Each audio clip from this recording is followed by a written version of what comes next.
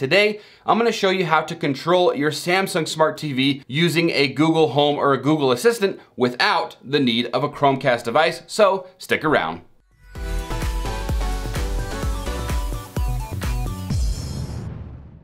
Again, welcome to the channel, and for those of you that are new, let me introduce myself. I am Aaron, and I am from Help Cloud, and on this channel, we focus on everything basically tech related, from unboxings to reviews to tech tips, etc. So if that is something that interests you, consider subscribing. Now, for those of you that are familiar with this channel, you may have seen the video that I published a while back where I took my Samsung Smart TV and I took my Amazon device and I linked the two, allowing me to control the TV with the Amazon Alexa. Now, because I had a 2018 TV model, I had limited functionality. I was basically limited to turning it off and turning it back on, and that was practically it.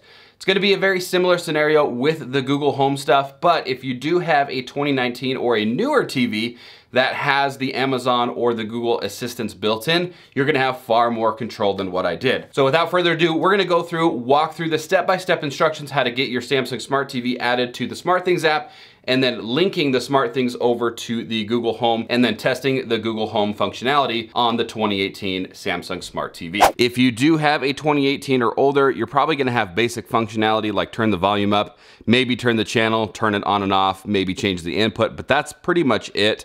If you do have a 2019 or a TV that does have like the Amazon or Google services or assistants built in, then of course you're gonna have a much better time with controlling that TV. So the first thing that we're gonna want to do is, because this is a Samsung TV, we will want to add it to the SmartThings app. And I do have a Samsung phone, so the app is already installed. If you don't have the SmartThings app, you will need to go to the App Store or the Play Store and download and install the SmartThings app. Now, I don't know if it does work on iPhone or not. I haven't actually tested it, so you'll want to make sure and see if it's available on the App Store. So to get started, we're gonna go up to the Samsung and we'll go to the SmartThings app. That's gonna load my home that I've already pre-created, and if it detects that there's another Samsung device on the network, it's gonna pop up right here and you can click on Setup there. Or if that doesn't come up, you can just tap on the plus sign right here, and then you're gonna wanna tap on Device, scroll through the list and tap on the device that you're trying to set up. So it's TV, Samsung, and then we're gonna tap on TV once more. And it's gonna say, get ready to set up, get started with your TV. We'll go ahead and click on Start. Location is going to be under my home. Yours may be different, but living room, you can go ahead and add a new room, or you can just choose the one that I've already got in there, which is living room, which is where I want it because I do have the Google Home and the TV, of course, in the living room. So we're gonna go ahead and tap on Next. Turn on your TV using the remote control. If you can't find your device below, you can click on the little Get Help right there, but it should take a second to detect it. One devices were found. Select the device you want to add. This is the TV Challenger, so I'm gonna tap on that. Now you'll notice it says, check the pin shown on your TV, then enter it below. And if you look in the background here, you can see that it has given us a pin. And we're gonna take that pin number and we're gonna type it right here on the phone. So let's go ahead and switch back to the phone. Once you've got that in there, you can go ahead and click on Done. TV is being registered to your Samsung account. When you first set up these Samsung SmartThings, you do have to sign in or create an account, which is what you're gonna want to do because you will need to use that same account when we add the SmartThings app or the skill in over on the Google Home. So successfully connected, my home, living room connected. We're gonna tap on Done. Of course, right there is where you can rename it if you would like to as well. You can see that it's in the SmartThings because living room, Challenger, tap on that. You now can control your TV with this remote or with your phone because it's over the Wi-Fi network if you wanted to do that. However, the next steps are to go in and get the Google Home app. Now, if you don't have it already, you will want to go through the initial configuration. The one I have over there in the corner, which you can't see, it's off camera, has already been set up. It's gone through the initial setup.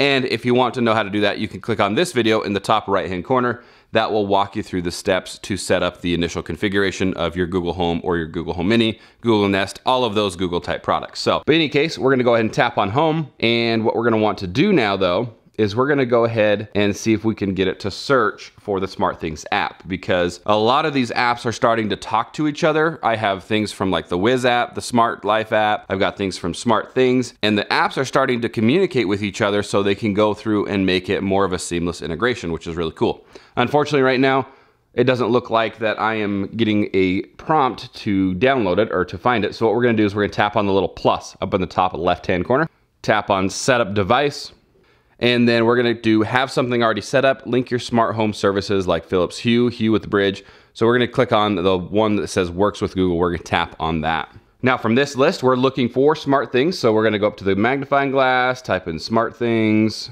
just like that. And you can see we've got the smart things skill right there. So we're gonna tap on smart things. This is, again, like I said, it's gonna prompt you to sign in with the same user account that you created your Smart Things app with, so you'll want to make sure that they're logged into the exact same account.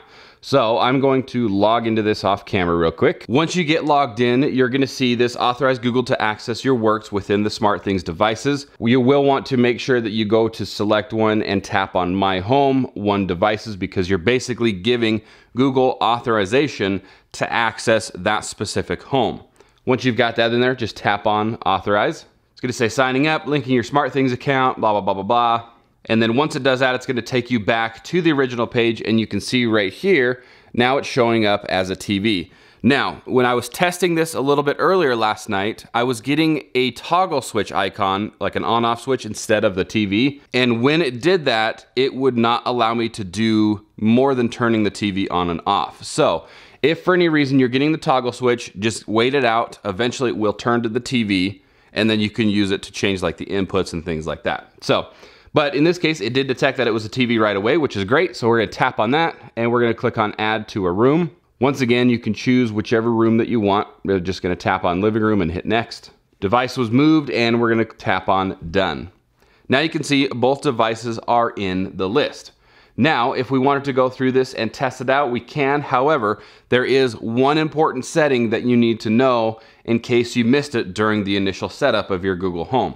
If we go into settings and then we scroll down to more settings, you're gonna want to tap on your data in the assistant activity and privacy controls. What this does is it fixes the, I wouldn't call it an error, but it fixes an issue where if you try to tell Google to do something, it'll say it can do it, but it needs additional information, which can be set up in the Home app.